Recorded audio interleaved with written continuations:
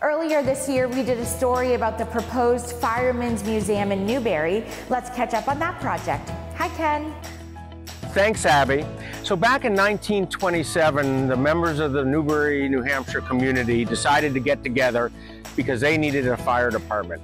And at that first meeting, 32 members of the community created the Newbury Fire Department. We actually have the original typewritten meeting minutes, which will be on display in our new Newbury Fire Museum. Back in 1927, the members bought their first fire engine. In 1942, the chassis of that fire engine gave way, rusted out, so they bought their first real fire engine, a 1942 Chevrolet chassis.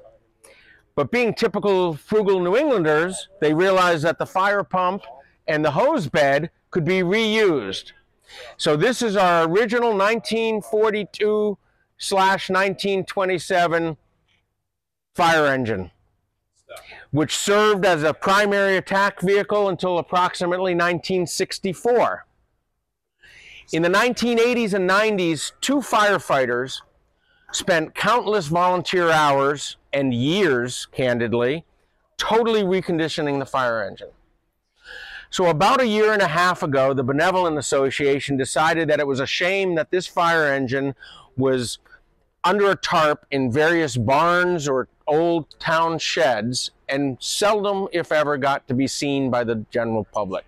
So we decided to ask the Select Board of Newbury if we could place on this piece of land behind us a new Newbury Fire Department museum, which the Benevolent Association would construct with volunteer hours and donations, no taxpayer money involved.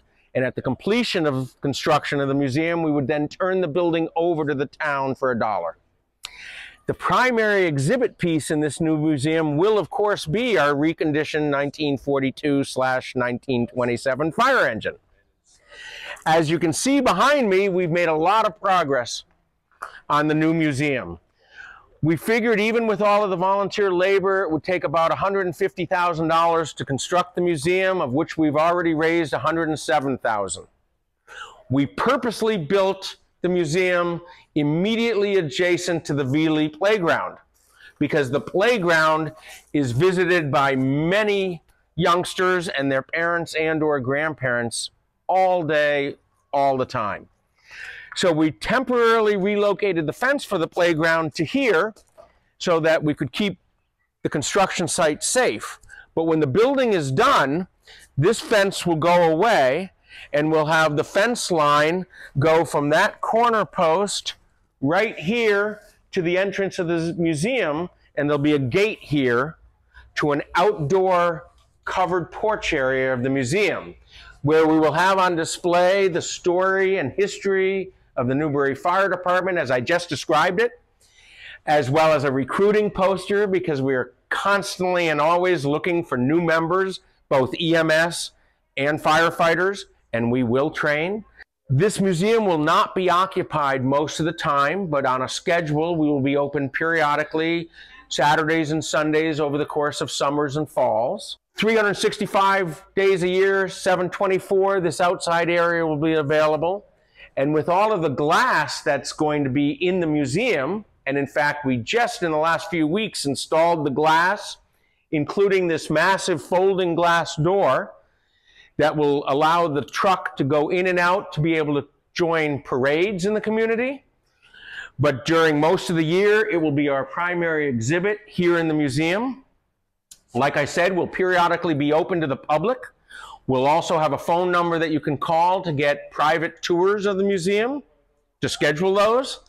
And as well, we've already been talking to the public library about having or holding some of the children's story time here in the museum, because what little kid doesn't enjoy sitting around or in a fire truck, particularly an antique one?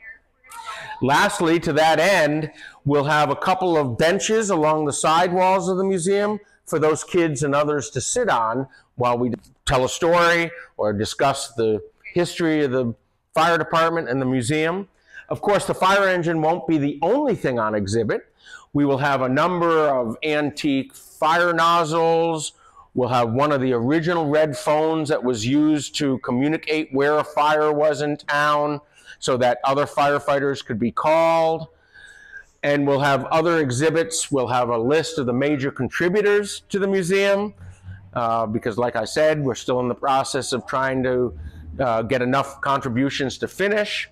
And with luck, we hope to be able to house the engine by the end of this year, 2024, in the new Fire Department Museum.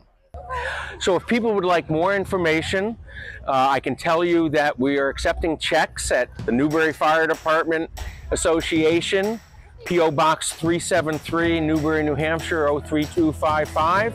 You can reach out to me, Ken Holmes, at kfholmesnh@gmail.com. We look forward to opening up to the public, hopefully by the end of the year. Thanks, Ken. They are so close to their goal. If you can help, please do.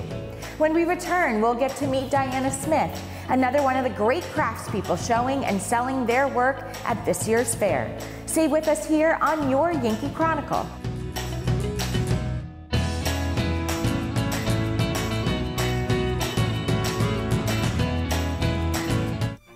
This program is supported by H.R. Clough and Kearsarge Heating. Their full-service model offers oil delivery, propane, motor fuels with design, installation, service, and maintenance of all types of oil, gas, and alternative energy systems, as well as air conditioning, water conditioning systems, and their highly trained and friendly staff will assist you throughout the process of buying, installing, and servicing a full line of energy products. H.R. Clough and Kearsarge Heating.